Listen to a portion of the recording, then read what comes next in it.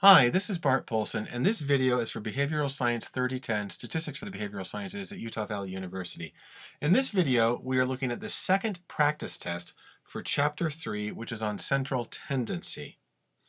The first question on this test is, which of the following is not a measure of central tendency?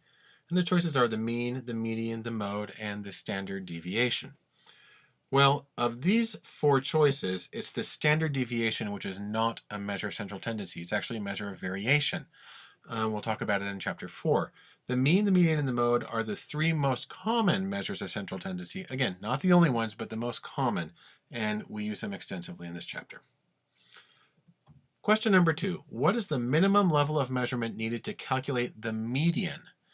Well, to calculate the median, you have to be at least able actually, you have to choose between nominal, ordinal, interval, and ratio.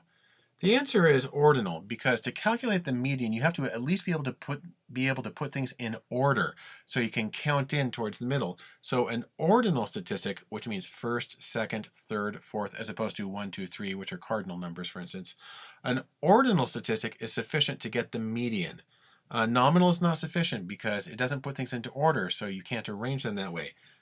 You can get a median for the interval and ratio, but the question is about what is the minimum level, and the answer is ordinal. All right, what is the mean for these data? We've got 6 numbers, 3, 1, 2, 5, 3, 4.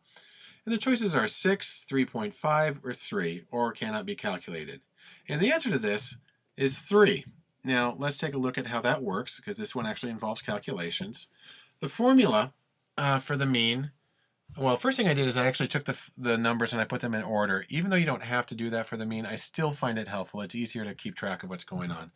I have a big capital M here because that's the APA, the American Psychological Association's preferred symbol for the mean, and I can't do an X bar in this program I'm using. But there's our, the mean is equal to the sum of X, and that is the sum of the scores. You add them all up, and you divide by N, and that's the number of scores. So in this case, if you add up those numbers, 1, 2, 3, 3, 4, 5, you get 18. That's the sum of X. The number of scores is 6 because there are 6 numbers there. So 18 divided by 6 is equal to 3. And so 3 is the mean of these data. All right, number 4. In a negatively skewed distribution, which measure will generally have the highest value? The choices are the mean, the mode, and the median, or that they are all the same. Well, in a negatively skewed distribution, the mode is going to have the highest value. And let's take a look why.